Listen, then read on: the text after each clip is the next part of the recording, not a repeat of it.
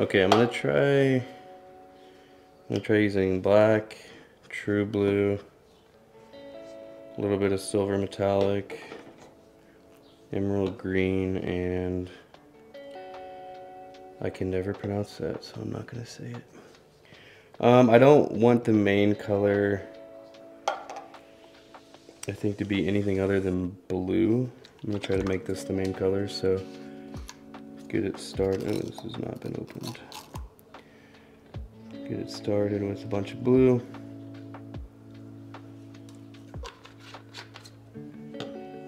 And then put some silver in there. I can lift this one up and pour it down the side so it doesn't mix as much. And then what should be next? Let's do green.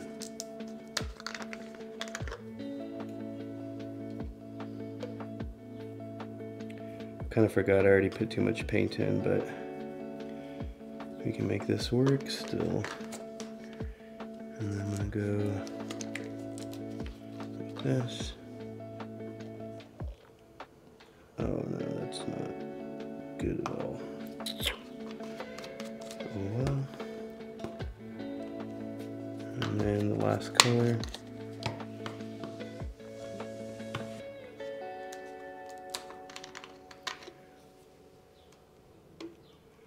Maybe that'll help a little bit. Okay. Now, what I do is I pour it from where I poured it down. I pour it out from where I poured it down, so let me adjust this a little bit.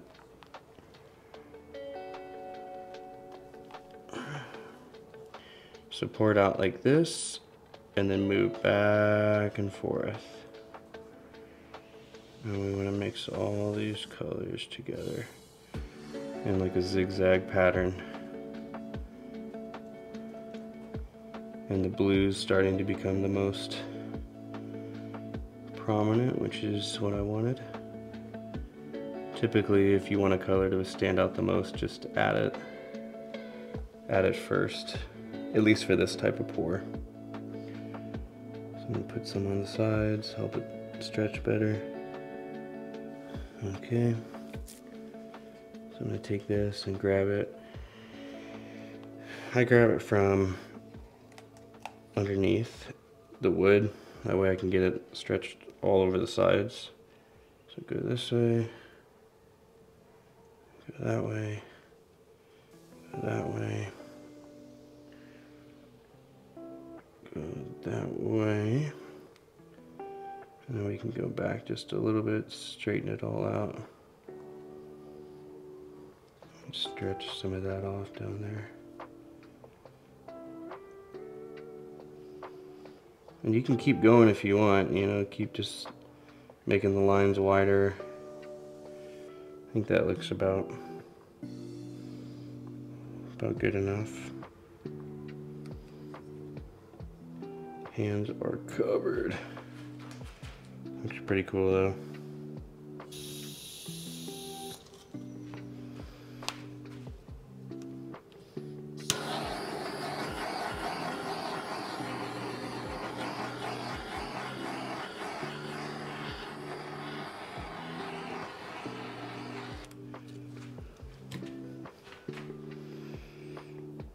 And there you go.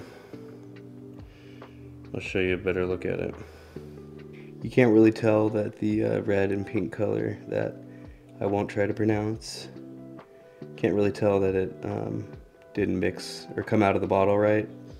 It kind of blended in well with the black paint, so that helped it look better. That's what the sides of it look like.